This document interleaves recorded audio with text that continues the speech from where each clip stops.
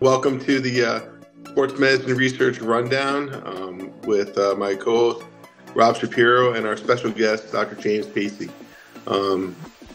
Rob Shapiro, why don't you introduce Dr. Paci for us?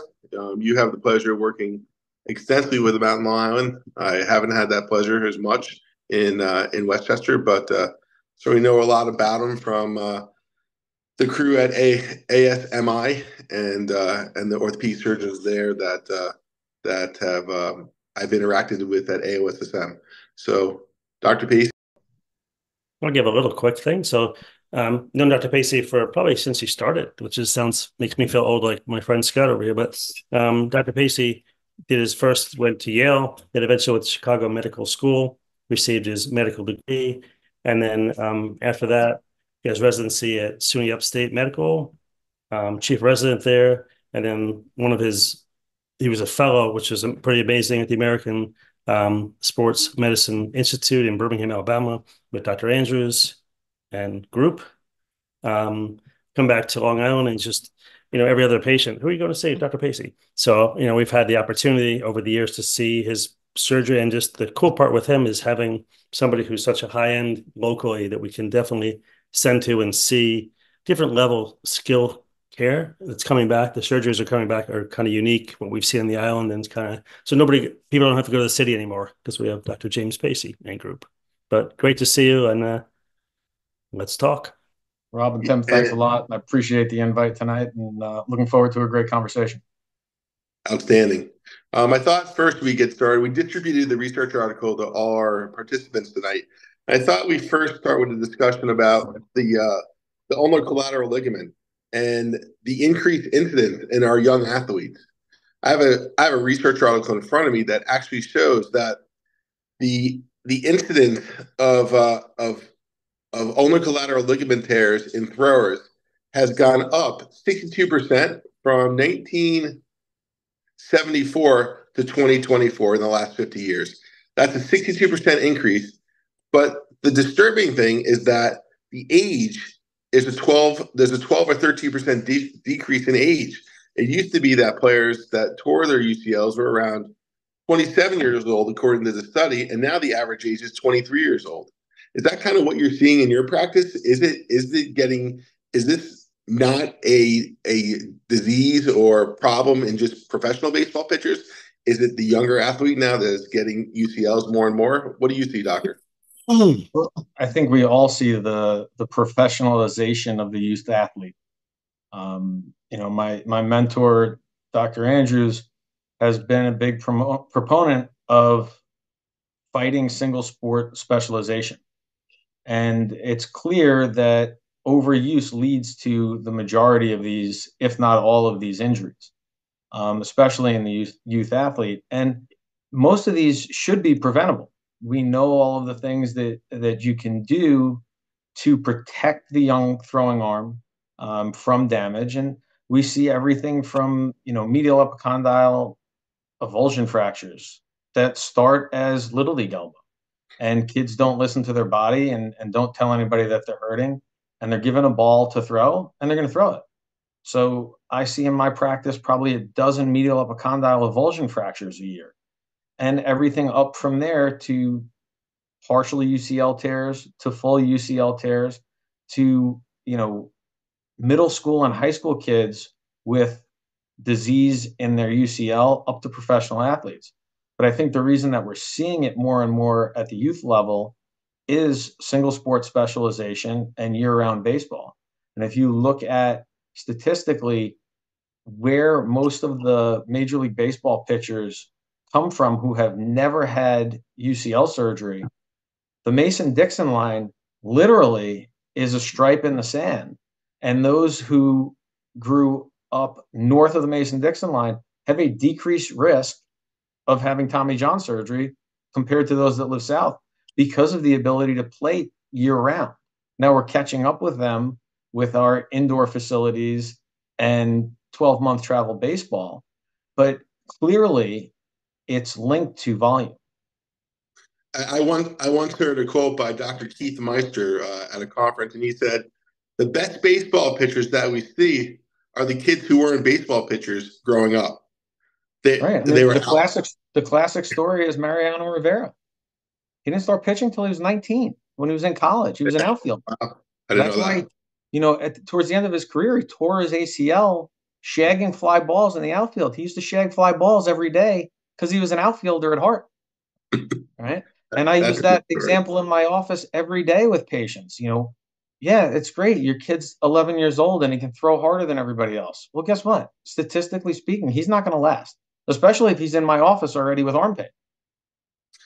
And arm pain's a problem, and the ulnar collateral ligament is probably one of the weakest links in the pitching arm. And in the old days, correct me if I'm wrong, but Frank Job, who kind of invented the surgery, is that true? In 1974, the pitcher Tommy John, who was a Dodger, then was a Yankee. Tell me about that surgery, and is that how you learned with Dr. Andrews doing the Tommy John surgery? So it all started out in LA, and Dr. Job actually had experience as a polio surgeon, and had experience um, with some of the guys in his group treating patients with polio, and they did a lot of tendon transfers. And the idea for the classic UCL reconstruction came from that experience treating polio patients. And Tommy John was at the point where he couldn't throw any longer. And Dr. Joe came up with the original technique, which involved a figure of eight graft using a palmaris autograft. In his initial procedure, however, he took the entire flexor pronator mass down off the medial epicondyle to expose the ligament. What he didn't do at that first surgery was address the ulnar nerve. And likely because of that big exposure and the scar tissue formation, Tommy John actually had a terrible post-operative course initially and wound up with a claw hand from his ulnar neuritis, and they had to go back in and unroof his nerve and move it. So the original Tommy John surgery then moved forward to having a submuscular ulnar nerve transposition, and the complication rate of that was very high. So that's where things began to evolve with the procedure from not taking the entire flexor pronator down, and that was Dr. Andrews' real contribution, was lifting the flexor pronator and doing a bit of a muscle split, as opposed to taking the entire flexor pronator down, as well as using an ulnar nerve transposition that was subcutaneous rather than submuscular to avoid those complications. He used the palmaris longus. Is that what surgeons are still using today? Have they moved on to different types of grafts, or is it still the palmaris longus in reconstruction? So the palmaris is still the workhorse. Some physicians have transitioned over to hamstring. There are some physicians using allograft. There's really not great data on allograft at this point. Granted, it is technically an extra-articular ligament. So like the MCL or the MPFL in the knee, you may be able to get away with allograft. But classically, palmaris is used. You can harvest it from the same arm. It's one surgical site. If they don't have a palmaris, usually we go to the contralateral leg, the land leg, and take a gracilis graft from there. But that's something that's evolved with time. When I was a fellow, if you talked about graft, everybody thought that the hamstring graft was going to be better because it's a bigger graft than the palmaris. But what we actually found is the return to play rates were actually worse with the hamstring than with the palmaris if you look critically at the literature. And it probably has to do with the fact that it is a bigger graft and it takes longer to incorporate. And patients probably aren't patient enough to give that graft the time that it needs to fully incorporate. But there are certainly times where you have to use it. And when you were a fellow down there with Dr. Andrews at ASMI, were they taking down the FCU like you talked about, or were they splitting it at that time? I know that you taught me that he developed that split technique. Is that correct? Right. So there's two different muscle split techniques, right? So Yes. the original Job technique took the tendon and everything right off of the epicondyle and basically windshield wipered it up.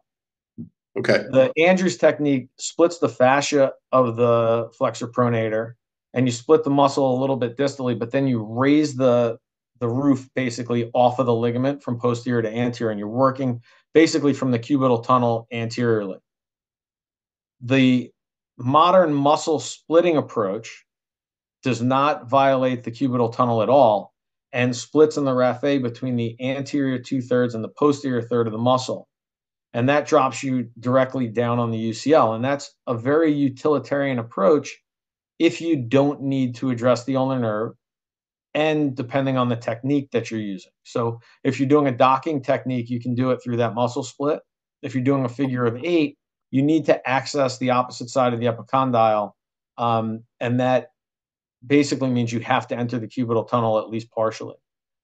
Where that modern muscle splitting approach comes in and is terrific, as we talked about, is in repair. All right. And I know we're going to get to repair, but if you don't need to address the ulnar nerve and you're really just addressing the ligament, when you're doing a direct repair with an internal brace, that modern muscle split is a phenomenal approach. You just talked about the docking procedure, and that was kind of the progression that I had read about in the literature, that the docking procedure was the next step. Can you tell us a little bit about the docking procedure and how that made the surgery a little bit better? All right. So really, this was Dr. Alczyk's contribution. And the difference there is, instead of on the humeral side having to drill 3 large tunnels, you drill 1 large tunnel at the footprint and then 2 smaller tunnels that suture come through. And you're basically tying suture over the bone bridge, as opposed to in the figure of 8, where you take the tendon, you lay the tendon over the bone bridge and then sew it to itself. It's a technique specific thing. I honestly, when I do reconstructions, or I'm doing hybrids now in those situations, I use a figure of 8 technique, simply because that's the way I was trained. That's the way I'm most comfortable with it. And I think I can get better tension on the graft using a figure of 8. I also feel like if I have a long enough graft, I can then get a third strand back more consistently with a figure of 8 than a docking technique. But again, it's surgeon preference. Sometimes these palmaris tendons aren't the best tissue at the ends, and my fear is if you're relying on the whip stitched suture within the tendon, and you pull on that too hard, sometimes it pulls out, right? And if you're relying on that as your primary fixation, that's a concern for me. In that case, maybe you need one of the linear methods that's documented in the literature, like dual interference screw or endo buttons or something of that sort of nature. Right. So, like every other orthopedic procedure, there's 8 million ways to skin this cat. In terms of interference screw fixation, that was the Dane procedure that Chris Ahmad popularized. And if you looked at the data from that, they did comparable, but not quite as well in terms of outcome compared to docking and figure of 8. The docking and figure of 8 techniques have very similar outcomes across the board. Okay. And the double docking technique, you remember that one? So docking, double docking, interference screws, right? Endo buttons. These are all different fixation methods, right? So you're adding a suture button. Where are you putting the suture button? If you put it on the humeral side, there's concern for irritation of the ulnar nerve. If you're putting it on the ulnar side, if you aim wrong, you can have impingement issues between the ulna and the radius, right? So these are adding levels of complexity to what's been a very successful procedure, right? If you look across the board at classic figure of 8, modified Job with the Andrews technique, or the docking technique, return to play rates are around 90% or better. Right? In the 90s, totally. Right. Yeah. So in that regard, when we're looking at different techniques for reconstruction, we're playing a game of, is it an easier technique? Is it a more reproducible technique? Right? Or are we just adding complication and adding cost for no reason? Right? The classic docking and the classic figure of 8, there's no implants. It's all suture. Right? Okay. You're drilling holes, you're passing a graft, and it's all suture. You add an interference screw, you add cost. You add a button, you add cost. And if the outcomes are similar and we're not getting to 100% return to play, are we really moving the needle? And that's where the real jump has been repair with internal brace. One question before we go on to repair with internal brace for you, if you don't mind, is the thought process preoperatively or intraoperatively to move the nerve either submuscular or subcutaneous. What's the thought process on that? And doesn't everybody move the nerve? Won't that be stressed during pitching? Uh, So the Please. indications for moving the ulnar nerve, let's start there. First, it's symptoms, right? Do you have numbness and tingling in your fingers when you throw? Yes or no? Then on exam, do you have a stable ulnar nerve? Probably 20% or more of the throwers that I see that require Tommy John procedures have an unstable ulnar nerve, right? You flex their elbow, you can feel right behind the epicondyle, and you feel that nerve roll right up over the edge. I know because mine's been unstable probably since I was playing high school football and high school baseball, right? But you feel that ulnar nerve, and if it's unstable, it's getting transposed at the time of surgery. If they have no ulnar nerve symptoms, right, their nerve is stable, don't go near it, Okay. especially if you're doing a repair. Now, depending on the technique you use for reconstruction, you may be obligated to move the nerve. So, using that modified Job figure of eight Andrews technique, you're entering the surgical field through the cubital tunnel. We moved every ulnar nerve when I was a fellow, right? And when I do a classic reconstruction, I move the nerve. When I do a hybrid, it depends on which approach I've taken to get there. And we'll get to that decision making a little bit later. But if I'm doing that classic approach, I have to move the ulnar nerve. I'm obligated to.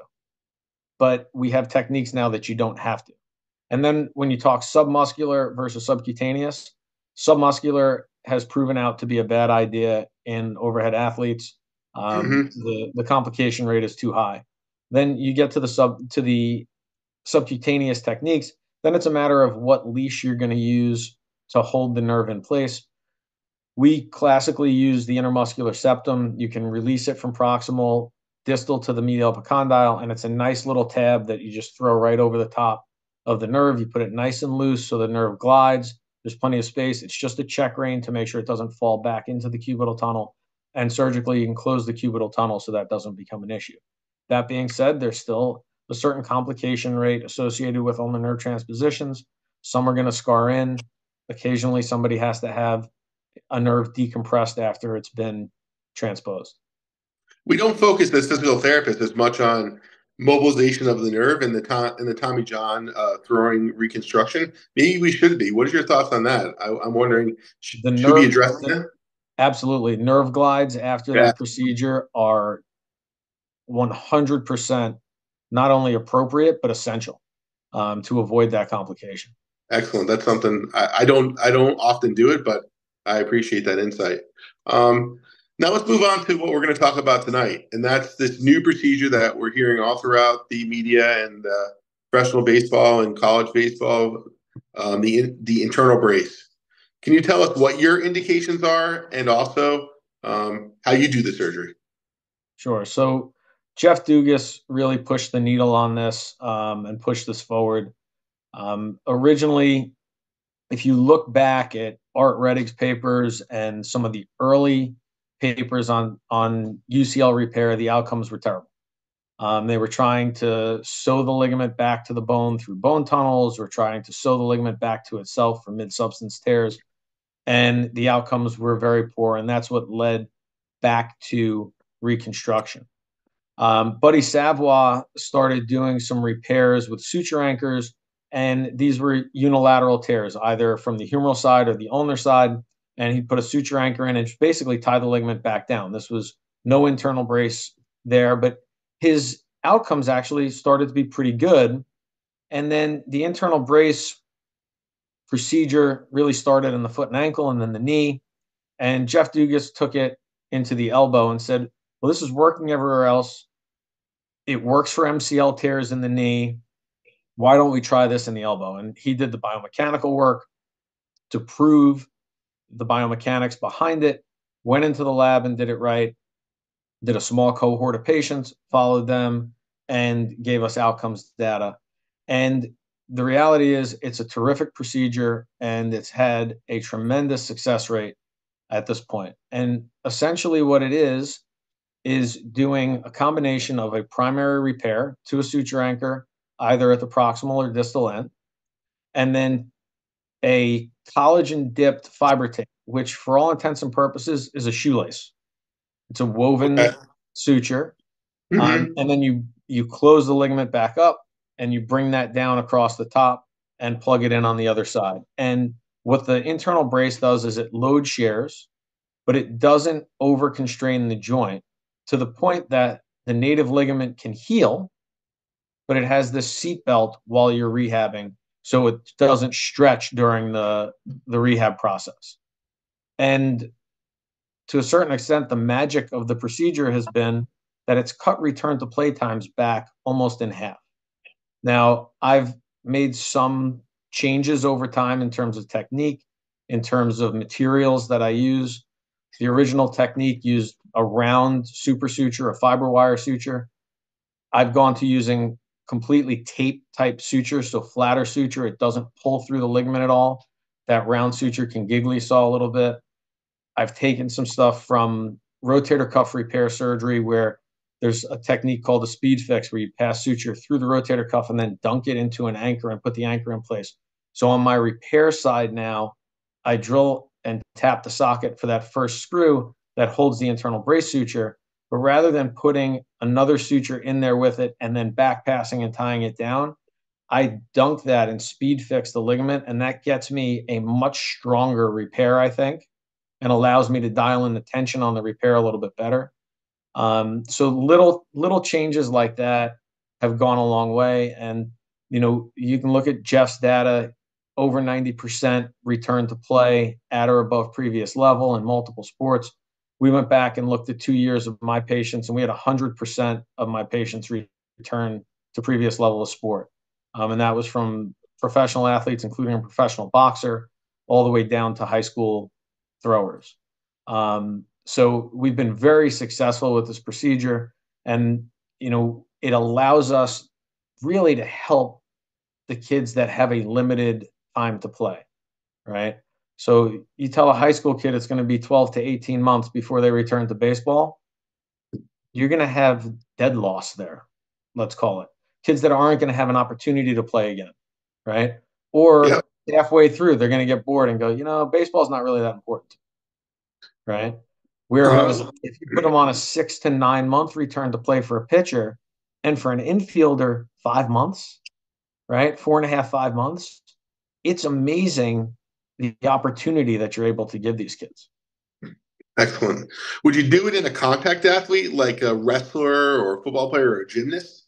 Or if the same indications were there on the MRI? I'd like you to talk about the MRI and the physical exam next, but would you do it in a contact athlete? Absolutely, and I have. And cheerleaders, the gymnasts, when Sure. they truly have that unstable elbow, they do terrific. They really do. And again, that athlete is more akin to the knee MCL injury, right? They're Right. posting on that ligament. They're not repetitive over and over throwing. Yeah, they're walking on their hands to a certain extent, but Uh-huh. they also can go in an external brace when they return to sport that a pitcher can't, right? So I Right. can I can protect them even further after surgery, and that helps in that dynamic kind of walk on your hands type athlete. But what are we looking for? It's expanded in my practice. Anybody is a candidate for it as long as, number one, the MRI looks right, the exam is true that that's what your problem is, and three, when you get there, that is at the time of surgery, there's sufficient tissue to perform the procedure. Anytime I indicate a patient for a repair with internal brace, I also indicate them for a reconstruction in case they need it. And over the last 12 months, what that's meant is a repair versus a hybrid where we internal brace with the reconstruction. And that's Okay. really the future. So on MRI, what I'm looking for is it torn? Where is it torn? How badly is it torn? And tears can happen in three places: proximal, mid-substance, and distal. Mid-substance is the least likely to happen. It's very rare that these tear right in half, unless they're traumatic. Proximal has the best blood supply. So that's the group that you're going to talk to more about non-operative care, potentially, biologics, adding PRP or something along those lines. The distal ones are the bad players. It's got the worst blood supply. You get that T sign on MRI, and the ligament peels off the bone. And the problem there is when it peels off the bone, that joint fluid gets underneath the ligament, right? Joint fluid is our lubricant, right? Once joint fluid gets between the ligament and the bone, it's much more difficult to get that to heal. And it really does just lay down flat distally on the ulna, whereas on the proximal insertion on the humeral side, it's a broad fan-shaped insertion. So if you get a partial tear in there, it has more propensity to heal. Like I said, it has a better blood supply. So then, if it's off the humerus or off the ulna and you have good tissue, you're a candidate for a repair. And that seems to be the indications for the repair in this study by O'Connell et al. That looked at ligament repair with internal brace augmentation in 40 consecutive patients. And they described in their article, actually, they described their indications for repair was the focal area of ligament injury identified on MRI of the proximal end, the distal end, or both, with or without a small fragment of bone, and direct inspection. When you get in there and you split the FCU, does it look like a rope, like you're saying, like the LCL? Does it look like a ATFL where it's just that's where it's supposed to be and it's in that capsule? How does it look? More distinctive or more not specific? So whichever way you're getting there, right? Yes. Whether you're splitting the muscle or raising the muscle, the ligament is a broad white surface, right? Most of the time, in order to find the tear, and in every technique, you literally split the middle of the anterior band in line with the ligament. Then you inspect it from underneath, because that's generally where the tear is. On rare occasions, yeah, it's pulled completely off one side or the other, and it can come with a fleck of bone. But generally speaking, it's a narrow white piece of tissue that looks like a ligament. And most of the time when we see the distal tears, once you split it open, it almost purses, right? Where it should be attached to the bone, it just kind of flops out. So far anteriorly and far posteriorly, it's still attached, but centrally it's pulled off the bone. And then you're able to kind of clean out any devitalized area of tissue, clean up the bone to make a good healing surface, and then move forward with your repair. Excellent. After you do the repair, Dr. Paci, we'll talk about this article and their postoperative rehabilitation care, but maybe we should talk about yours first, or you want to go over the articles first? Your call. Jared, why don't you go through the article and we can talk about what I do that's different. Okay. So at 1 week, they'll put them in a posterior splint, okay, for 1 week. And then they'll switch to a hinged elbow brace. I don't see the posterior splints up in Westchester anymore or in New York City. Are you using a posterior splint with plaster or no? So we still use a fiberglass posterior splint. You do? Okay. A little old school, just for the first 10 days. All right. More than anything, you're making a sizable incision on the medial forearm. If we're doing just an isolated repair, no internal brace, it's actually a very small, about 3.5 centimeter incision that we can work through when we're doing a muscle split. But in general, incisions ooze a little bit. There's some blood involved. So I let that first dressing get beat up rather than them having to look at everything directly. But usually by 10 days, we move them into the range of motion brace. That being said, with that splint, I want the therapist to take them out of the splint, get eyes on the incision, see how things are doing, and start gentle motion with them, even with a repair at the first and second post-op visits. Again, as I said, I don't see my patients back till 10 to 14 days, so they could have 2 or 3 rehab visits in prior to seeing us back. Excellent. Yeah, in the article they talked about after that 1 week putting them in a hinged elbow brace and allowing motion from 60 to 90, and then increasing that motion gradually, and by 4 weeks, having full range of motion. Do you expect your patients to have full range of motion at 4 weeks or so, or does it take 6? What is your protocol? So at the first post-op visit, we put them in that range of motion brace. We go 20 to 90. My expectation is that they go 10 degrees a week in each direction. So they're at full extension by week 3, week 4, and full flexion shortly thereafter. I try and get them out of the brace by the 6-week post-op visit. I don't want them relying on the brace at that point. By 6 weeks, there should be enough biology, especially with the internal brace in place, that I'm not concerned. They're going to self-limit at that point in terms of varus and valgus. But our goal with a repair is to have a ball back in their hand at 10 weeks and start their throwing program at 10 weeks. And with the hybrids, we've pushed it to about 12 weeks, whereas with a classic reconstruction, we didn't even think about it until 16 weeks. Right. This paper speaks about by 6 weeks to 8 weeks postoperative, the goal was to begin a return to hit and throw program started in the brace. And at 12 weeks, the programs continued without the brace. So they're starting to move it faster, just like your guidelines also. Right. And again, with the brace, it depends on what brace you're using. But a classic range of motion brace, and the reason guys are comfortable pushing that, a classic elbow range of motion brace actually pushes your elbow into varus, right? Because if you think of an exaggeration as a gun stock deformity, right? The natural carrying angle of the elbow is in valgus, right? So you're putting a straight brace on a valgus joint. So it's naturally pushing it into varus and helping support your repair. So they looked in this study at 45 patients, and the mean age of the patients was 35. Mean age was 17.8 years old, and their follow-up was about 24 months. They looked at the return to play, how many return to play. They looked at the KJOC score. Do you often use the KJOC score, and do you like that outcome score? I know that we use it in our practice. It's very baseball specific. Can you speak to the KJOC, the Curl and Job score?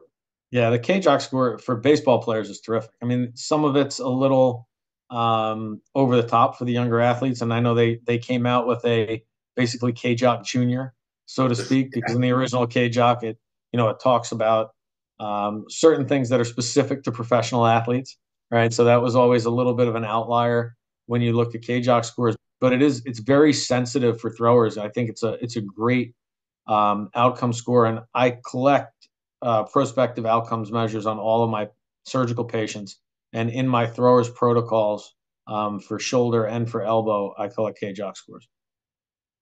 Excellent. So their study showed that they had a 93% return to play, which is pretty good at a mean time of 7 months. The quickest was 2 months. The longest was 12 months in their study. 2 months is pretty fast. Pretty quick. That's pretty quick. But I think, that lines up very well with what everybody's experience has been for the most part. The return to play timeline is something that you have to be careful when you look at that, because you can have a patient who is ready to return to play at 4.5 or 5 or 6 months, but the next season doesn't start for 8 or 9 months, right? So you're going to look at that number and it's going to be skewed, because even though they were ready to throw at 6 or 7 months, right, they don't get to play again until 9 months, because that's when the season comes. So you have to take a grain of salt with that data. But in general, we quote 6 to 9 months on repairs for pitchers. And certainly, like I said, an infielder, I want them to clear 90 feet in their interval throwing program before they can play anywhere in the infield. Outfielders, I want them through 120 before they can throw in the outfield. And then we go to a mound progression from there for the pitchers, or a catcher's progression for a catcher. But in general, obviously, those are the stages that you go through. But if you operate only on infielders, your return to play time is going to be significantly less. If you operate only on pitchers, your return to play time is going to be significantly higher, right? So there's some patient selection that plays into that as well. But unlike the old Tommy John procedures that the surgeons used to do, the return to play time for that was close to a year and a half before they got onto the field pitching. So it's Correct. much better. We're progressing this. It's much better now. Absolutely. I mean, the power of the internal brace globally, what it's done for what we're able to do as sports medicine surgeons is just game changing. It's really phenomenal. I just wanted to bring your attention to the subgroup analysis in this article, how they tried to look at location of tear, level of play, use of intraoperative PRP injections, or concomitant ulnar nerve transpositions. And they really didn't have enough power to detect that there was a difference between the groups with regards to those parameters. But PRP is something that is out there and is used a lot intraoperatively. Do you use it in your or do you use stem cells, or what do you use? Do you use any orthobiologic during your surgery for this procedure? So I'll use PRP non-operatively, but I did a Tommy John repair today. So I did a repair with internal brace. There's blood in that field. You're putting suture anchors in Yeah. bones, and there is bone marrow dumping out of the bone, covering the UCL. So to me, the addition of PRP, it's a wash at the time of surgery. So generally speaking, I am not a PRP proponent at the time of surgery. Will I use PRP postoperatively in certain cases? Sure, a UCL generally is not one of them. It's kind of like the ACL reconstruction that you do when they have a meniscus tear, and the meniscus tear does so much better because you have all that uh, blood there. Right. I did a meniscus repair today, isolated. What do you do to add biology? I microfracture the notch and I microfracture the gutter. Get Sure. bone marrow into the joint. Try to recreate that environment of the ACL reconstruction to help that meniscus repair heal. So again, and that's where, using PRP or stem cell at the time of surgery, yeah, there are certain situations where you want to add biology, but there are different ways to do it. If you're doing an osteochondral allograft, there are proponents to using PRP to soak the plugs, proponents to using whole blood to soak the plugs. I have a giant hole in the knee. I stick a Jamshidi needle in it and I take bone marrow out and I drill holes in the base of the plug and holes in the base of the socket, and I soak the plug in bone marrow and stick the plug in. Guess what? Plenty of biology. It works just fine. Oh Right. yeah. And I paid for a Jamshidi needle. Now, some of the companies that sell PRP and BMAC machines may not like that, but at the end of the day, you're adding enough biology that it works. And again, how much more are you going to add to a procedure that's 90% plus success rate? Powering a study to prove that PRP makes a difference when you have Oof. a less than 10% failure rate, that's a huge study. That's going to be difficult. Right. Totally. Rob Shapiro, you still out there, Rob? Let's welcome in Rob Shapiro. I'm here. I saw a couple of questions come through. Would you mind reading those for us, if possible? I'm going to put glasses on. We'll see. Yeah. Rob wants to know, does Dr. Paci ever use PRP, which we just did? And then when can your patients start exercising Rob, rotator cuff? it's platelet poor plasma. Oh, So, use, Rob, okay. yeah, so PRP comes in all shapes and sizes, platelet rich, platelet poor. And again, platelet poor, that entire surgical field is doused in plasma, right? You're splitting a muscle, you're drilling holes in bone. There is every biologic there known to man. And again, my biggest concern, and I've seen a few cases of this since COVID, and I think there's something that has to do with the hypermetabolic condition that COVID caused. I've seen a few cases of heterotopic bone formation after UCL surgery. And I'm actually in the opposite boat. I'm back to using drains postoperatively. When I was a fellow, we drained everyone. So if I do an ulnar nerve transposition and there's a bigger dissection, I'm using a drain to make sure there's no extra blood in the field. And I'm all of my patients, whether or not we do a nerve transposition, on Indocin post-op to avoid the risk of heterotopic bone formation. So I'm actually almost to a certain point trying to temper the biologic response rather than add to it And a couple of the cases of HO that I've seen that were not my own cases, they had PRP placed at the time of surgery. So I don't know that that's a smoking gun or not, but anytime you do elbow surgery, there's risk of heterotopic bone formation. I don't want to do anything to make that risk higher. The other question I had is you went through your protocol, you went through motion and throwing. When would you be comfortable starting to work with the rotator cuff? So I want you working shoulder motion immediately. Most of these kids come in with an incredibly tight pec and anterior chain musculature, a tight infraspinatus, tight posterior capsule, right? The classic GERD was blamed solely on the posterior capsule. We know it's a bigger thing than that, even though we'll write on a script GERD, right? I see pec minor overfunction all the time. You inhibit the pec, their shoulder blades drop back, that internal rotation comes back like that, right? The shoulder drops right back down into place. Is it all of them? No. We still see Bennett's osteophytes. We still see posterior capsules that need to be released now and then. But that shoulder, really early on, should be the primary suspect that you're working on in rehab. Yes, I want you to get the elbow range of motion back, but that's going to come, right? And that ligament heal to work everything else around it. I tell these kids, listen, you have 10 weeks to get your legs in the best shape of your life and your core in the best shape of your life because you're going to have nothing else to do for the next 10 weeks, right? Focus on everything else that you can work during that period. But yeah, you guys should be stretching the shoulder, working on their pec, getting their periscapular musculature back into a better place without overstressing my repair, right? But doing what you can to get them in the best biomechanics they've ever been in coming out of this procedure. And also, it's an education piece, right? Yeah, your elbow's hurt, but this is why it's hurt. And reinforcing how important it is to maintain range of motion, stretch after you throw, do the right thing as part of your throwing program. It's not all about strength, right? It's about balance. It's about motion. And Rob, how much I've learned this from you, but it's, when you're working out as a baseball player, it's working out as a baseball player. I live on Long Island. The beach workout is a thing. Working everything that you see in the mirror and nothing else is a thing. And these kids come in and I look at them and I go, you're turning into a gorilla. We're going to get you a bushel of bananas and send you home. You got to strengthen your back, right? You got to stretch out your front. Your shoulder blades are almost touching in front of your pecs. You're so bad. You've been on your cell phone too long, right?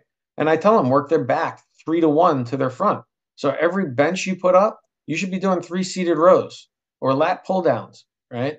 To get that balance and get that open frame and open chest that will get you the biomechanics and get you that extra velo that you want and help prevent injury. But the velo is not caused by the rotator cuff muscles. The velo is caused. We generate power from the ground up. Correct. And we should be working the rotator cuff muscles to do what they do and function the way they function. And that's centralized the humeral head within the glenoid fossa for 110 pitches a game. Okay. Right. So right. And we know when they get tight, right? And the shoulder blade gets internally rotated and that posterior capsule gets tight, the humeral head raises and goes posterior, which gives us our internal impingement lesions, our slap tears, our partial thickness cuff tears, right? But if you focus on balancing the cuff and keeping the humeral head centered, none of those things matter, right? And even if they have a slap, it's no longer symptomatic. That's why we stopped operating on slaps. We can rehab out of that situation, right? When I was a fellow, we operated on almost every slap that came through the door, and the return to play rates were like 70%. And we're like, well, we're missing something here, right? And now in my practice, if other than an instability lesion where it's a posterior labral tear that extends superiorly or an anterior or a 360, right? An isolated slap in a thrower, I probably do 4 or 5 a year. Yes. It's very rare, right? Because I know we can address it without having to do it surgical. Now, you get your motion back, you're still symptomatic, and you've done the time in rehab, yeah, I'll go in and I'll fix your slap or I'll do biceps tenodesis, and that's a whole nother talk for another time. That is. But again, the rehab and the prehab is so important. If we could teach these kids what they have to do to maintain, and the other analogy that I use is your car, right? A lot of these teenage kids, they're looking out the window at my office and looking at all the cars in the parking lot They're dreaming about what car they're going to own some age. And I say, listen, that's great. You're going to get a car. But if you don't change the oil, right, or you don't change your brakes, or your wheel's out of alignment, you don't take care of it, what happens? The car's going to break down and you're going to have a beautiful rock sitting in your driveway, right? If you don't maintain it, it's going to be sitting in the driveway and not on the mound. Absolutely. Change that air freshener. We had another question from someone else, Rob Shapiro. Any thoughts on the use of BFR following surgery? When would you start it? So I'm a big BFR proponent. I'm fine with using it out of the gate as long as you're being smart about how you're using it. And we know that you can put that BFR cuff anywhere and see effect, right? So there's crossover. If you put it on the non-operative arm and you're doing stuff in the operative arm, there is a exocrine effect from the BFR on the opposite extremity. So I'm fine with that. If you're doing lower extremity work, you're doing balance work with them, you're doing core work with them during their rehab of their elbow, put it on their leg. I'm fine with that, right?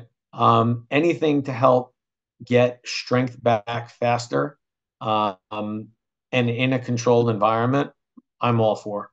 So I have a quick question. We always talk about like healing is healing. So when do we know? When do you think that the internal brace is incorporated? When do when do you pretty confident that it's solid, or how do you determine that? So if we look at ligament healing in general, right? Extra-articular ligaments, especially, by 6 to 8 weeks, there's a good initial healing response. By 10 weeks, they're starting to mature and to realign. Now, in terms of what we call incorporating the internal brace, there's good data to show migration of fibroblasts almost immediately on this collagen dipped tape. It's really spectacular when you look at some of the photomicrographs of the collagen dipped tape and how it works from a petri dish to animal models and things along those lines. And I think that one of the reasons that this procedure has been so successful is that scaffold that comes with the tape, but also the mechanical support that the tape gives, because what it's going to allow the ligament to do, and we've got good videos of this with ACLs in the lab being backed up by internal brace, it allows the ligament to see stress, and then the internal brace gradually picks up and supports the ligament as it stretches beyond where you'd like it to, so to speak. So it's seeing enough stress that there's going to be the impetus for biologic healing without stress shielding, but also supporting it enough that you're not going to overstretch the ligament. So it's going to be allowed to heal where it's supposed to. And I think that's why we're able to get to that point that much faster. Additionally, when you put a free graft in, that free graft has to vascularize and incorporate. And that vascularization step and that initial healing step takes longer. And for it to incorporate, it takes longer. So that's where the hybrid technique, you're doing a repair, a reconstruction, and adding an internal brace, right? I think that's where we're seeing that we can kind of split the difference there and be more aggressive, because you've done a repair. And the reason that you're adding a graft is either that the ligament damages more. So one of my indications now is some of these kids, when they get hurt, when they're younger, they'll ossify part of the proximal ligament. So occasionally in a high school or college kid, they'll come in and they'll tear their proximal ligament, but there's a chunk of bone sitting in the proximal ligament from their injury probably when they were in elementary school, right? But when you go to do a repair on that, you take that piece of bone out, now you've got a big defect in the tendon. So for me, or in the ligament rather, there's a big defect in the ligament. So for me, I want to add collagen beyond just the tape in that situation. So that's where I'll do a hybrid to backfill where that gap is for the piece of bone, but also then be able to do a primary repair and add the internal brace. So you kind of get the best of all worlds. So it might be a basic question. So the internal brace goes all the way, the whole ligament, or is there a chance where the ligament and the internal brace go that No, it spans completely across from the humerus to the ulna. Okay, so there's no spot that it could kind of be really strong here, but not as strong where another component of it, right? It's equal completely along the length of the leg. Was there another question, Rob? I think there is. Jason Blum. When do you allow a patient to, I can't even say, time for glasses, unless Don's going to say, hold on. When do you allow the trail arm versus the lead arm UCL repairs start to return to golf programs? So again, I try and slow play golf depending on the time of year. Earlier in the season, later in the season, when things are hard and the ground is hard, I try and slow play them a little bit more, because the last thing I want is, the trail arm to chunk one, right? Which is classic golfer's elbow setup. So, we start a hitting program usually around that 10, 12 week mark, sometimes a little bit earlier, depending on where they are seasons wise. So I try and kind of follow the hitting program timeline to start a return to golf program. Makes sense. Dr. Paci, the last thing I wanted to bring up was the presentation we saw last year's AOSSM, functional outcomes of primary ulnar collateral ligament repair with internal brace in athletes. And it was presented by Emily Arciero. And she essentially looked at the exact surgery you just described in 56 patients. And it was very nice to see that she has similar results to you.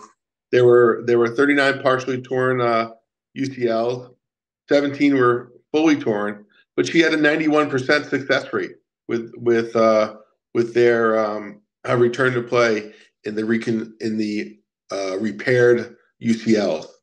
So very similar to your, not 100% like you, but I'm sure 91 is pretty good, unless you're those 4 patients that had reoperations. Right. But again, I mean, if you look at those numbers, who had an opportunity in that 10%, who didn't, right? It's a lot of it is patient selection, like I said before. So it's anything above 90% is a success. Maybe there was a fellow who was a pro athlete, you know what? And he got caught because they took a guy that cost less for the professional team or the minor league team. So there's a lot of, when you're looking at outcomes, you're looking at things of that sort of nature, there's a lot of factors that go into it besides the athlete's performance. I had a patient who we got back for his senior year of high school, and he played his senior year of high school and was planning to play in college, and he got into flight school. And that was it. His baseball career was over because he got into flight school and he couldn't do the flight training program and play baseball, right? So you can't account for those situations in research papers. No, you can't. It is 8:55, and I can't thank you enough for joining us tonight on the Sports Medicine Research Rundown. Next week we'll have Dr. Mark Zolan talking about athletic pubalgia. Not next week, next month. And you're a rock star. I really appreciate you coming on, and have a great night. Great. Tim and Rob, thank you, Dr. Paci. I appreciate you having me on, and this was a terrific discussion, and I really appreciate what you guys do for education for physical therapists and physicians alike and athletic trainers, and really appreciate the great relationship I've had with professional over the years, and look forward to keeping it going. Thank you, Doctor. Thank you. Have a great night. Thanks so much tonight, Josh. Thank you, Dr. Paci.